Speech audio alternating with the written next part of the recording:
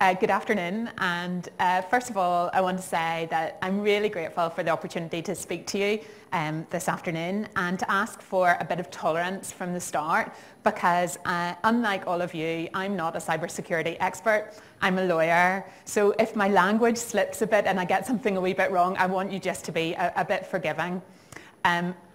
It was through our connection in the cybersecurity cluster that we were asked to speak today, and Judith kindly suggested my title for me of Legal and Ethical Challenges in Cybersecurity. Like all good lawyers, I'm going to focus more on the legal and less on the ethical, but the ethical aspects will be in there as well.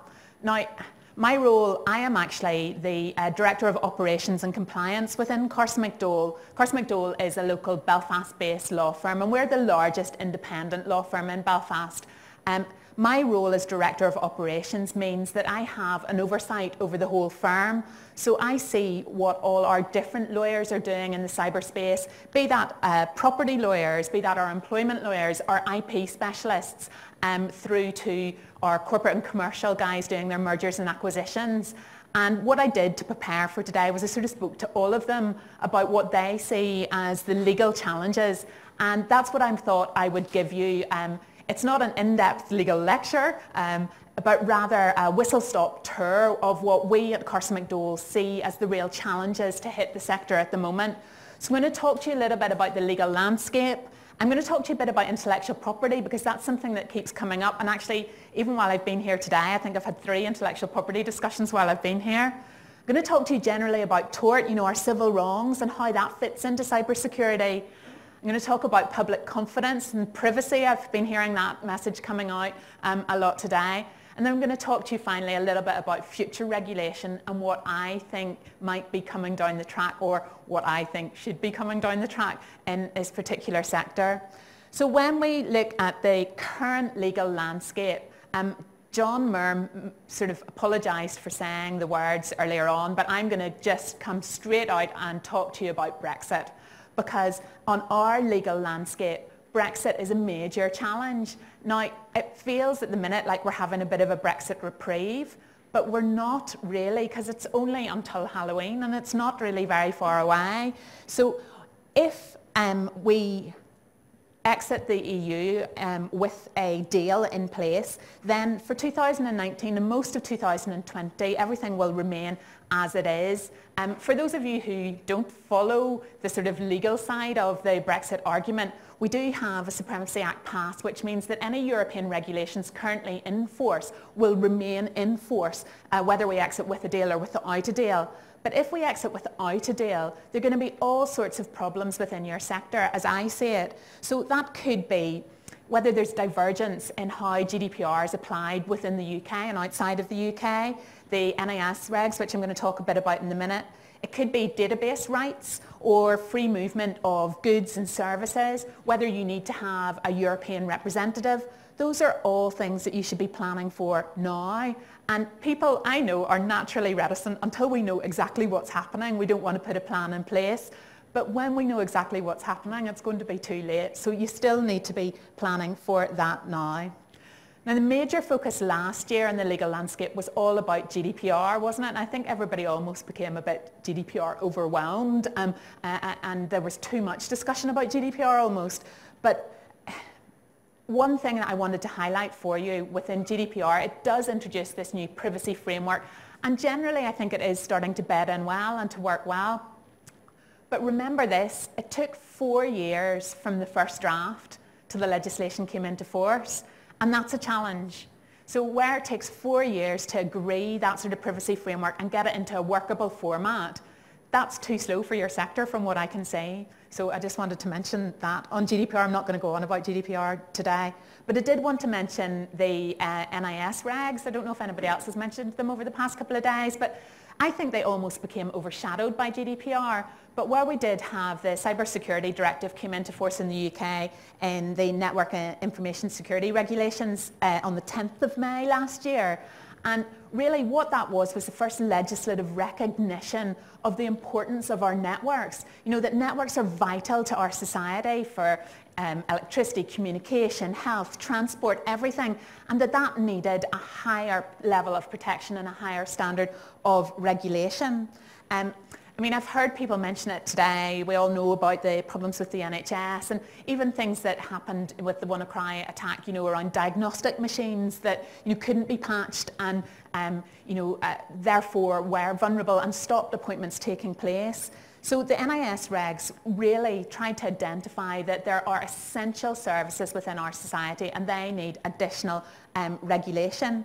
It also applies to people who are, providers of online marketplaces or cloud-based search engines as, important internet providers.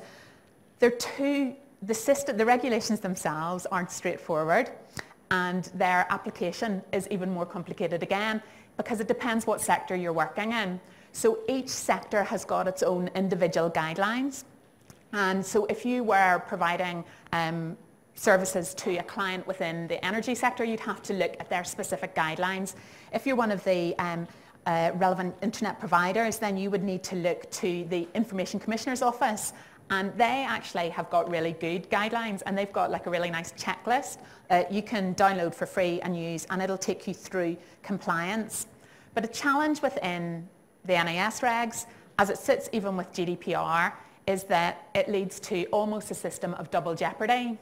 So if you imagine if you were, I don't know, working for a client or involved in cybersecurity within a transport sector client and they had a breach, they had a cyber attack and they report it quite correctly under NIS regs to their sector-based authority. If it then turns out that there was, a customer database taken during the course of that hack, that also needs to be reported under GDPR to the ICO. Now, both those systems of regulations carry the potential for enforcement of up to 17 million. And that means a potential for 2 fines of up to 17 million. And the government were asked at the time during the consultation periods for both pieces of regulation whether that meant we were having a system of double fines. And they said, well, it would be very rare circumstances where fines in both, enforcement action in both regulations would take place. But sometimes the nature of the wrongdoing means that fines in both would be justified. So it's a deliberate intention because of the seriousness and the importance.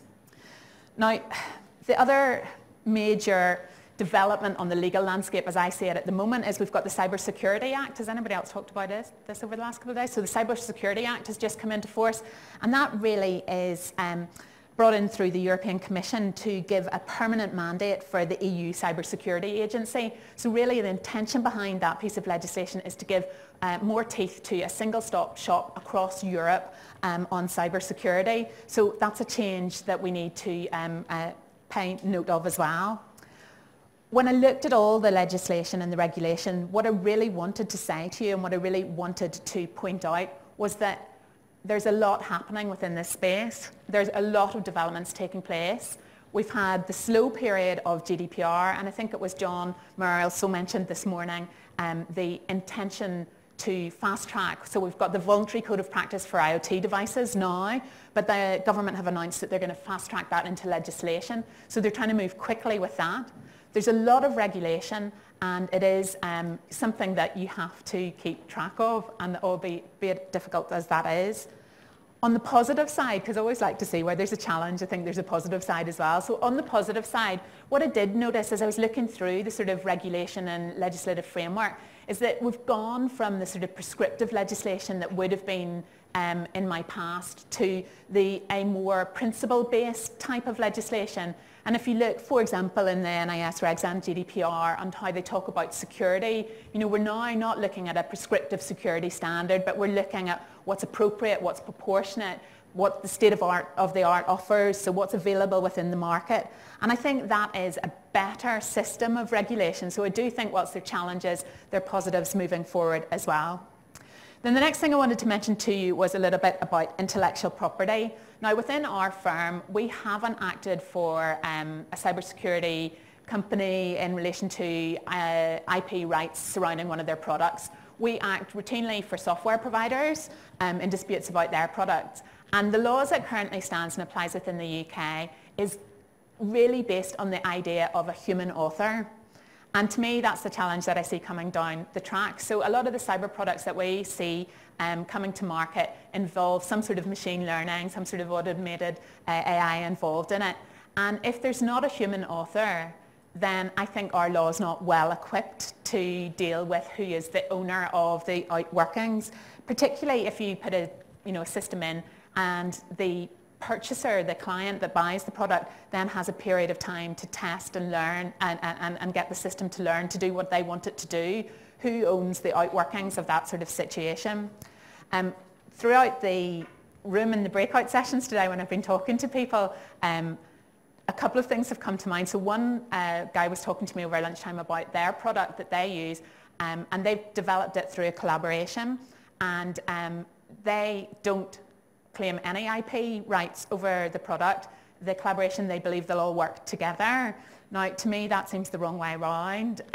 What I would be saying to you in practical terms, and even the collaborations with academics as well as with business, everybody seems to be saying within this group that collaboration is the way forward, and that's great. But when it comes to intellectual property, you have to have a full and frank discussion up front, not after the fact. It needs to be done first. And I think whenever we mentioned a moment ago, people were saying, well, after the fact, whenever your product is massively successful and there's a need for it, then you come to the lawyers to find out who owns which aspects, and that is too late. We need to be involved at the start, so we can help you with contracts and agreements to make sure that we've agreed those IP rights right from the start. The other thing on the flip side that occurred to me as we see with cybersecurity products is the infringement of intellectual property rights. So we're seeing some products coming in that use data mining or text mining to test for vulnerabilities within systems, and that's a concern for us because they can be infringing intellectual property rights. In the UK, we've got an exemption if you're doing that for non-commercial purposes, but if you're selling that product or that service to a commercial company, then that's a commercial purpose and you're not covered by that exemption. Now, there has been the Cybersecurity Act that I mentioned does give us further exemptions on that, but we're yet to see any case law about how that's going to be applied, so it's very much watch this space. In terms of tort and civil liability, I wanted to talk to you a little bit about the law of tort and how it applies. And I was thinking in particular, starting off with the idea of negligence, and I've heard a couple of the speakers use the word negligence, and negligence obviously to me has a very specific legal meaning. So when I'm talking about the law of negligence, I'm looking at whether there's a duty of care, whether there's been a breach of that duty, whether the loss was foreseeable, and whether there's a causal link between the breach that happened and the loss which occurred. Now, it might be of interest to you, it might not, but I'll try it anyway. The law in this area comes from a leading case of Donoghue and Stevens about a lady who was out for afternoon tea with her friends, and she had a bottle of ginger beer, and when she got to the end of the bottle, there was a decomposing snail within the bottle, and she took ill as a result.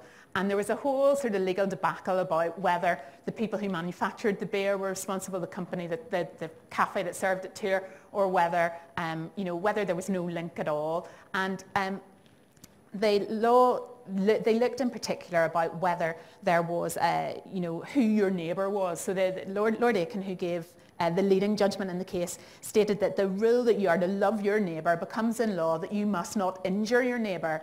And lawyers question, who is my neighbour? And they receive a restricted reply. The answer seems to be persons who are so closely and directly affected by my act that I ought reasonably to have them in contemplation as being so affected.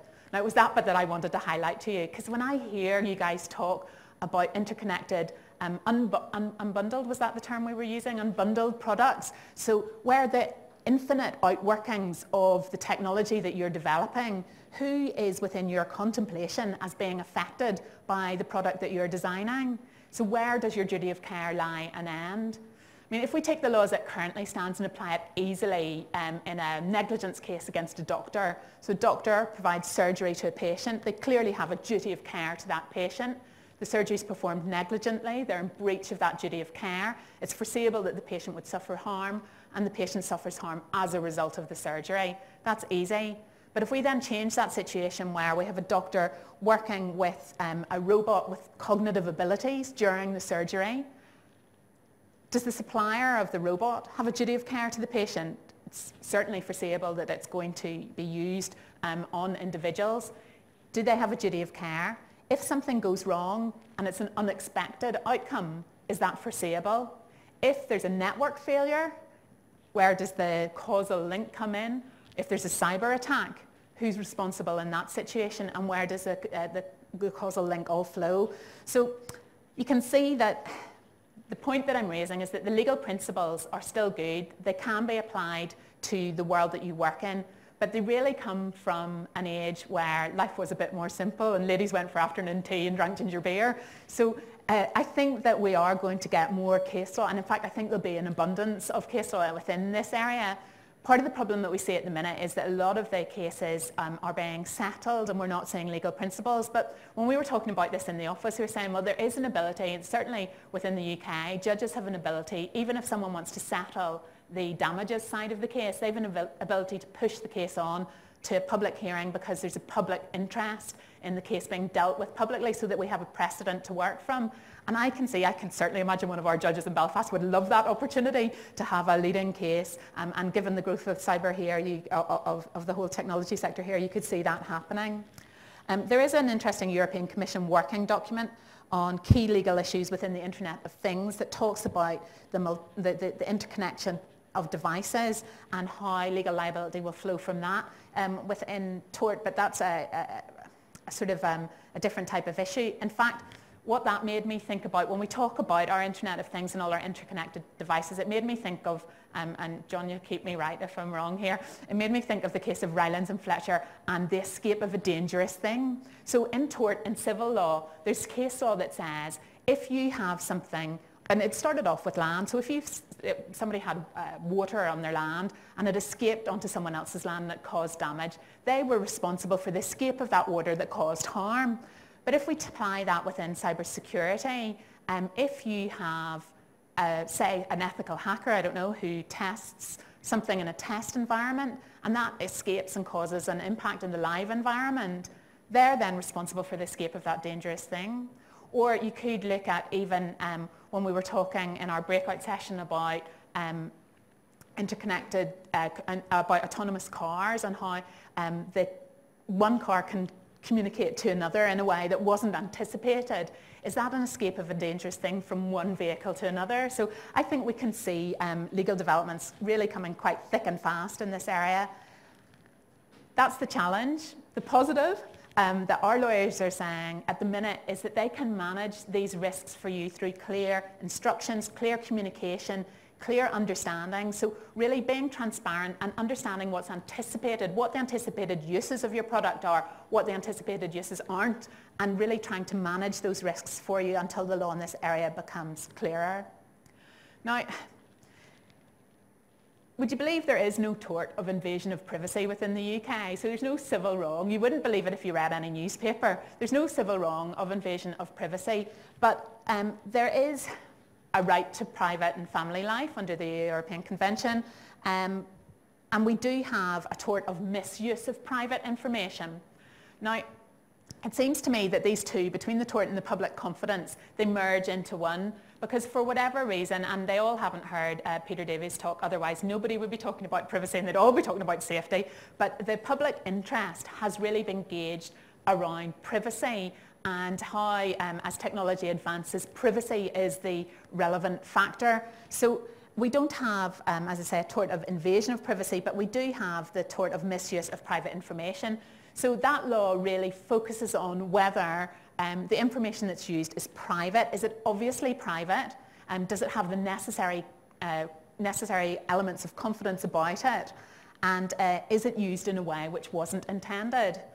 But you'll have heard before of the much publicised Target case, so the Target case in America, so where they ran the algorithms on the lady's shopping choices, and so her shopping choices obviously weren't private, but they identified that she was pregnant as a result and sent some complimentary gifts to her house. She was indeed pregnant, but she was a schoolgirl and her parents didn't know she was pregnant and literally only found out she was pregnant whenever Target sent the stuff to her home. So although the information wasn't private, the use of it was intrusive. So I think, again, that's a challenge where we've got the law saying one thing and the ability to use non-private information to give us a very private result. In fact, I think if you went into any coffee shop around Belfast today, people are talking about whether their information, which may not be all that private, being collected through all the sensors and the interconnected devices that they have at home, is being used in a non-private way. In fact, you only have to look on the internet every day and you'll see a new story. And I think this morning's was about, the use of children's data and, that being recorded in a way that parents couldn't access or control through your assistant in the house. So I think that privacy topic needs more discussion, and where we see that increase in interconnected devices, we do have a wealth of concerns there, and we just have to deal with those as they come up. Now, when I spoke to our lawyers in the office, someone tried to convince me, and I'm yet to be convinced, but again, I'll try it on you and you can see how you get on with it, that the answer is informed consent. So the answer to the privacy concerns is an argument of informed consent, much as you have in medicine, where you are obliged to tell people of the risks. They then balance the risks and they make a decision whether to go ahead. Now, the reason that I'm not convinced that informed consent is the answer is because of my GDPR experience, and I've seen this click-through culture that we've got. So even if you try to be really upfront about what you're doing with people's information, they're click-through because they want to get to the end result, and that's not really, they're not really in a position to to give you informed consent. So we have the current voluntary code of practice, and the government are now saying that that's going to move into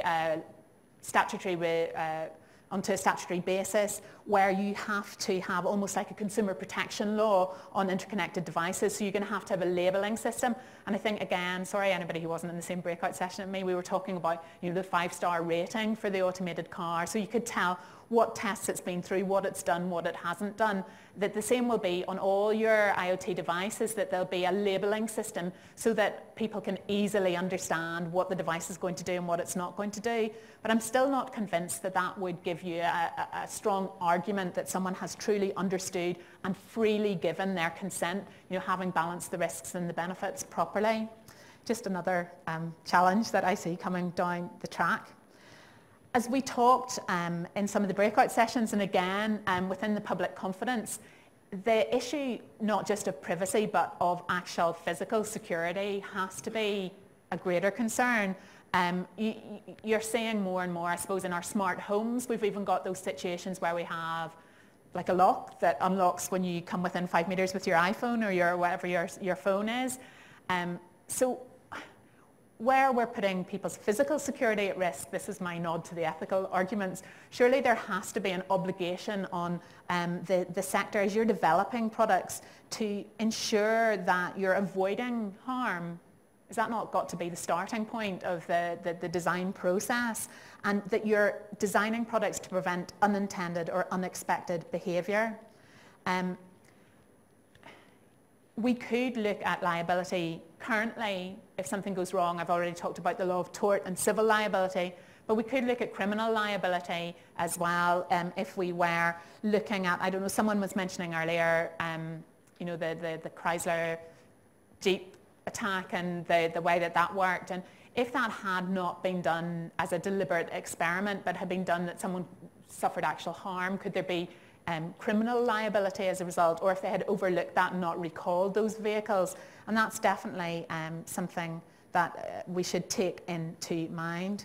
And the final thing that I wanted to mention to you is about future regulation and really where I see things going. I've already said that the government are very keen on making the UK a global leader in safety for IoT devices and in cybersecurity, and we are pushing forward the proposed legislation to introduce this new labelling system.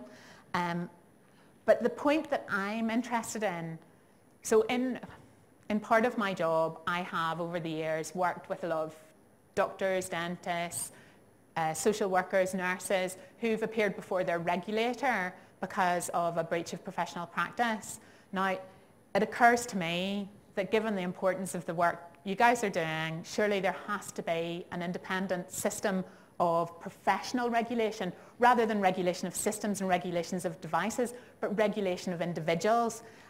Again, Peter was talking about catastrophic events. He was talking about population extinction. And that has caused me such great concern that I am now about to start a one-woman campaign to ensure there's greater regulation in the sector. Because if you feed that back into what people were saying earlier on in the day about vulnerability reporting, integrity in what you report about what you know, saying what your product can do, and then the possibility of catastrophic events being the outworking of not reporting properly, surely there must be a system of independent regulation so that people can have confidence in cybersecurity, people can have confidence in the professionals that they engage, and it would allow all of you as leading experts to lead the way and to actually have, you know, a system that you could be proud of and a regulation that you could lead the way in, rather than the charlatans who are, you know, misleading people and not disclosing what they need to disclose. So on that happy thought, I'm going to leave you. So thank you very much.